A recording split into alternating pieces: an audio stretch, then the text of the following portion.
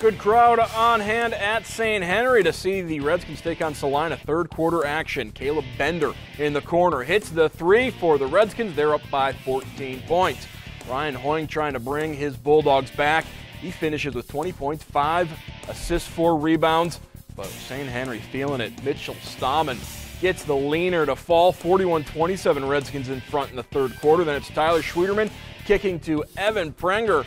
Hits the baseline jumper, a three-pointer, 44-27. Hoying finds Logan DeLong down low, but too much from the Redskins. Schwieterman, the Bender, another triple as St. Henry wins 75-63. Ryan Mikesell, a huge game, 24 points, 12 rebounds, 4 blocks for the Redskins.